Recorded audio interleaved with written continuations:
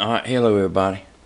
I got two stators here. I got a bad stator right here, and I got a good stator, and I'm gonna show you what it's supposed to read. Okay, what you want to do is set your meter on the ohm symbol right there, and I'll start out with these wires here. Now these are the two yellow wires, and then this is the one that goes to the power pack, and then there's a ground right here. Okay, now I'll show you these two yellow ones, and I ain't gonna reverse them because it reads the same. I already done checked this a dozen times. Okay, now you see that reads 1.3, and then here's what's wrong with this bad stator. Okay, this is supposed to read right here.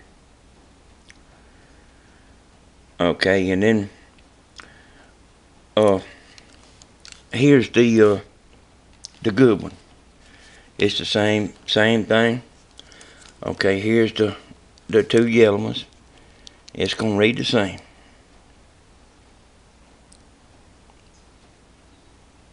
Okay, 1.4.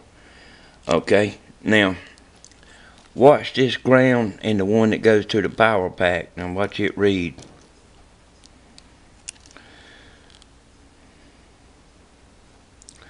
Okay, it's got to do that right there. Now my reading's a little bit high, but it works. It's supposed to be around 500. But you want to take all your